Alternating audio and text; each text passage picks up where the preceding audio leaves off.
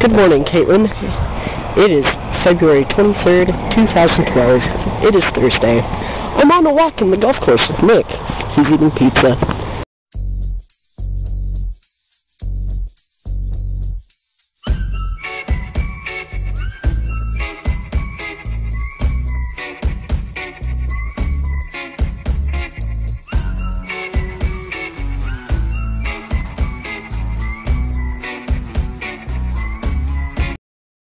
I just got back from the walk in the golf course with Nick.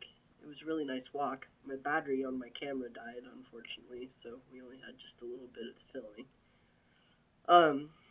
We talked about middle school fashion, and I was telling him, you're going to look back at your pictures of your middle school years, and you're going to say, why did my parents even let me out of the house?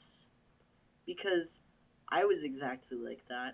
I'm pretty sure you were exactly like that. And I asked my mom why she did, and she said, you know, there are some things worth fighting for in this world, and middle school fashion is not one of them. Well, did you ever wake up in the morning, just about the break of day, reach over and rub the pillow where your baby used to lay down, head down? I wore a black jacket every day in middle school, like a black blazer, every day in middle school. And I had a briefcase. What was I thinking? Nothing really interesting happens this week, except for the fact that I'm now an ordained minister. I can marry people, and I can baptize people. I did it online for free.